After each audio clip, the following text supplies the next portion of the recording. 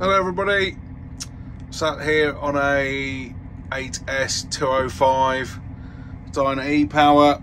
I've just got a few minutes on my hands and someone asked me to do a video on Dyna E-power and how it works and what it's all about.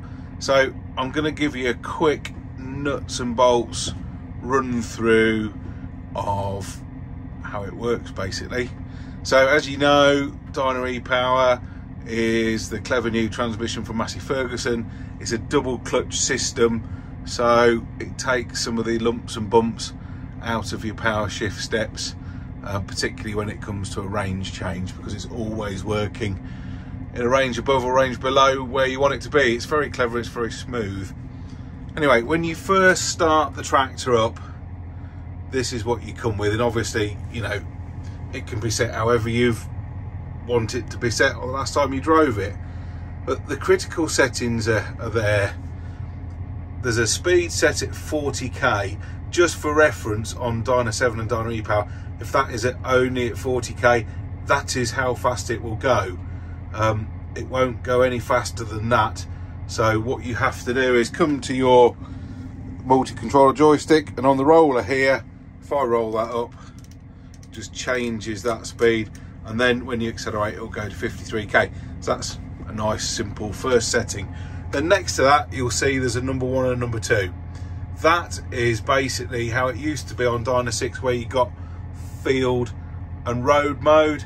It's slightly different now, but essentially you can switch between number 1 and number 2 by pressing this button on the joystick, and ultimately that gives you 2 lots of transmission memory settings. Say for instance, if you were leading corn and you got a higher takeoff speed set for going down the road and chasing around on the road, and then you can switch to number 1, say for a lower speed for shuttling around the yard or running alongside the combine, and you can switch between number 1 and number 2 anytime you like. You don't have to be stationed or anything like that, so that's really quite handy.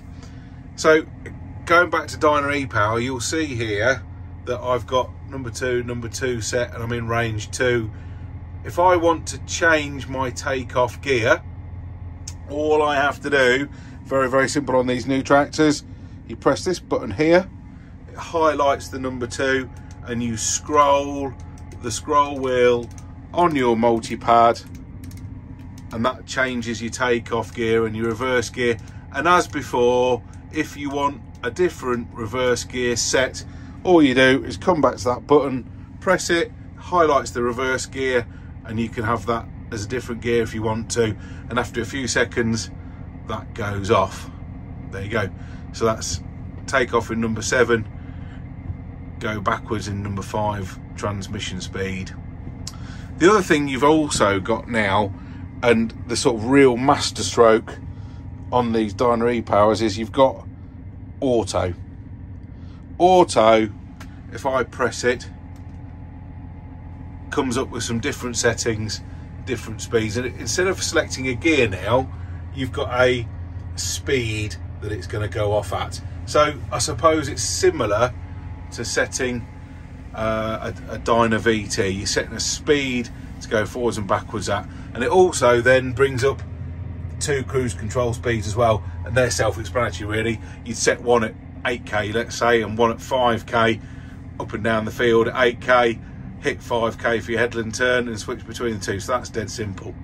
Going back to our speeds again, by pressing the little button on the joystick here, or on the dashboard here, press that, and again you can alter your speed up and down with the roller on your joystick, much the same as you did before, and likewise hit the button again and you can set reverse separately if you want to.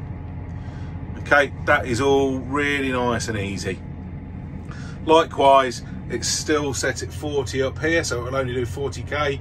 If I scroll my scroll wheel again, set that at 53k, and now what we'll find is I'll put the tractor in forwards, I'll accelerate, and it's just like driving an automatic car. And it is fantastic for road work and such like. It's just like driving an automatic car.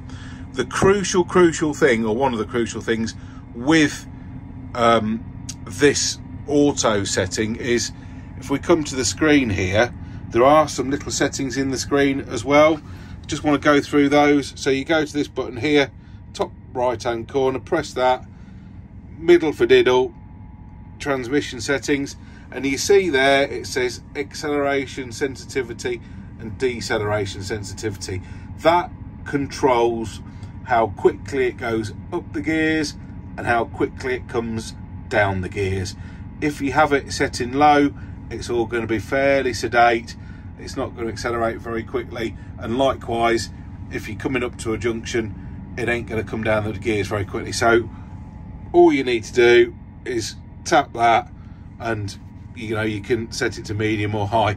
I'd suggest that medium or low probably the settings you'll use the most, but sometimes there is a time when you'll need high, and you'll use it, I'm sure of that. The other thing here is, of course, you can, if you want to, you can set your cruise control speeds through the screen here if you want to. Dead easy to do. And likewise, if you've got it set and the green light's on the joystick, you can roll through that and roll through that on your roller, and it will change it on there. But to set your cruise control speeds, it is easier to do it in the screen, to be fair.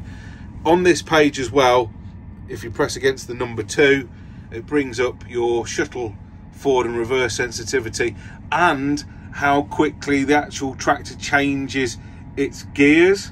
Power shift responsive.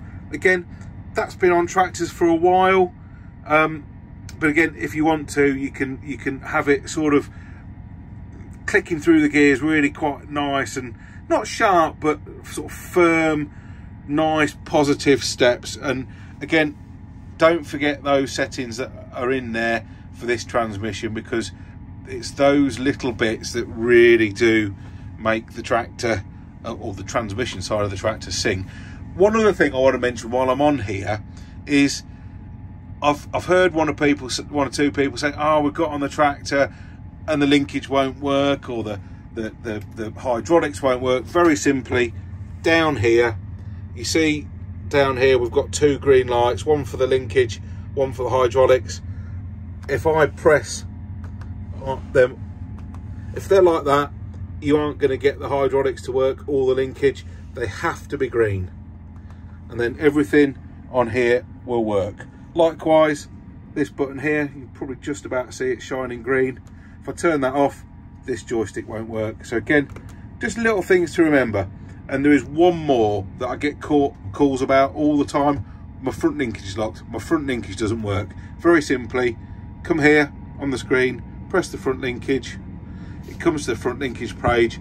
This button here with the linkage and a cog, if you press that, and then you'll see at the top left hand corner there's this padlock, and it'll almost certainly be on that setting there.